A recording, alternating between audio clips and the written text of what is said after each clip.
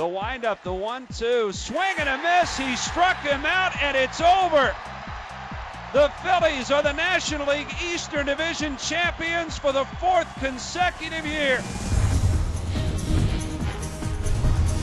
I'm Eric Heiss with the MLB.com FastCast, and that was Roy Halladay finishing up a 2-hit shutout, sending the Phillies onto their 4th straight NL East title as Phillies shut down the Nationals 8-0. McLouth will score as Infante comes through with an 11th inning base hit. The Braves may be out of the NL East race, but Omar Infante kept them in the NL wildcard race on Monday, dropping in a game-winning single in the 11th to beat Atlanta by Florida 2-1. Chicago helped the Braves move a half game up on the Padres in the NL card, blanking them 1-0. Carlos Zambrano allowed just 3 hits in 7 innings in the victory. San Diego now trails San Fran by 1 game in the NL West. The Dodgers dropped the Rockies 4.5 games back in the NL wildcard standings, beating them 3-1. Ted Lilly outpitched Ubaldo Jimenez, fanning 8 in 8 to earn the W. 3-run home run, Vernon Wells. Vernon Wells hammered out a 3-run rip, and John Buck added a solo shot as the Blue Jays beat the Yankees 7-5.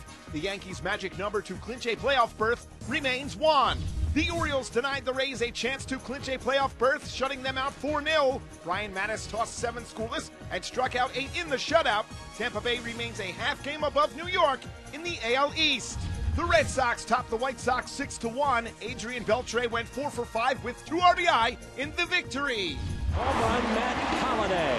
Matt Holliday homered and drove in 3 as the Cardinals edged the Pirates 6-4. St. Louis is 6 games back of Cincy in the NL Central with only 6 games to play. A 3-run shot for Justin Smoke.